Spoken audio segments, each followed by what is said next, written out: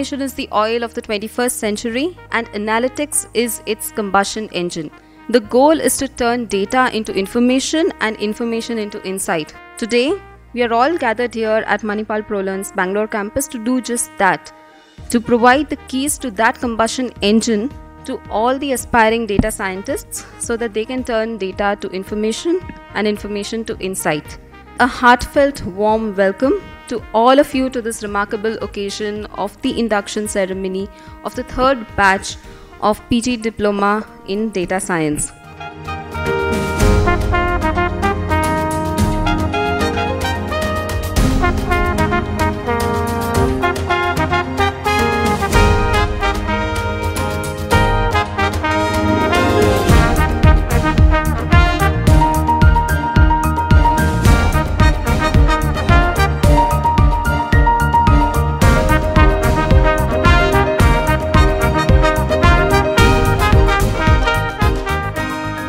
In God we trust, everyone else must bring data, right? Similarly, how do you improve a process?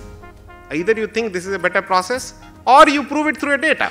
Now this is the reality today, and that's why data science and related professions are at the center of the change which world is seeing today. And that's the context in which we had started this program.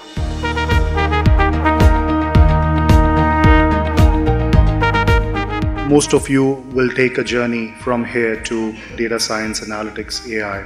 Interesting part of this industry is every time it's been challenged, we have something new coming up. If we are in this industry of analytics, data science, AI, it's because for the passion of the industry, nothing else. And this is where what I say would make someone lose or win in this whole analytics AI journey, because if you have passion to learn, you will make it. And one small pivot we always say in this industry is no one is an expert. We're all learning.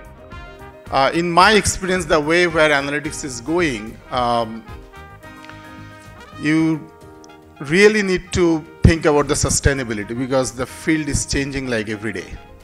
If you look at the top schools in US, top 4 or 5 schools, Stanford, Harvard, MIT, Chicago, you'll be very surprised. One of the best funded analytics lab does not sit in computer science or statistics department. It is not. It is actually in the econ department. The most funded analytics lab of any of these top schools are in the econ department. The reason is simple. So when we talk to these guys, some of the deans and all those, they say, what computer science guys are doing or statistics guys are doing are great, but what we are looking now as the next phase is not to create another computer science algorithm. I want to use what is there already.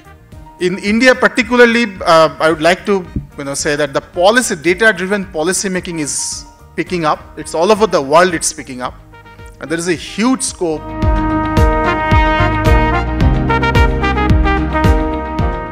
An average of about 3 people apply for a job, and these are screened people we are talking about, the right fit people. Application will be of course running into maybe hundreds. But for data science role, average of about 0.2 are applying for a job. So clearly you see the skew, and we understand the business reason behind the skew. And that again is the reason doing this kind of program is relevant. Let's look at one more thing. And that is a shift which is happening in industry. Almost everyone, I will still say almost, not everyone, is saying that we will move from hiring and skilling, which was the way IT industry has grown in India. However, now people are looking at hire for skills. And the education system, and I'm of course not talking about the premier institutes, I'm talking about the large number of engineering institutes and other institutes over India, they are not anywhere close to what the industry requires in this age. And that's why doing programs like this is what is making one ready for the new age industries. Companies are looking for ambidextrous talent. If you are data scientists, we expect you to pull your own data, be good at cleansing the data, right models, connect it with the business, draw inferences out of it.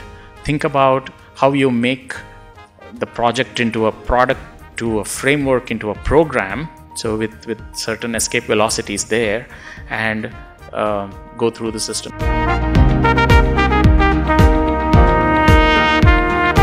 I want to convey deep respect to all of you for making the move to data science at this very juicy moment.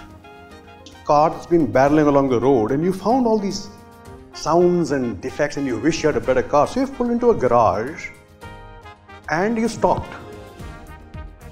Now take it apart and put it together again and emerge a Formula One.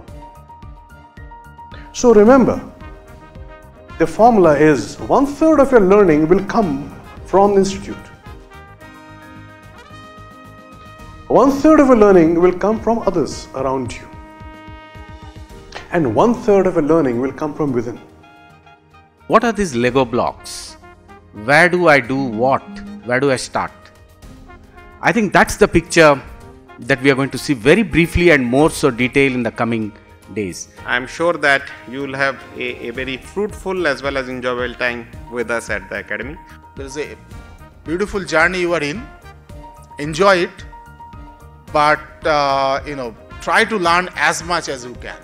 You are at the cusp of learning from one of the greatest universities, which has a blend of all these tools, all these arrows that they are going to put in your quiver. Have a fantastic journey and have a happy learning with us.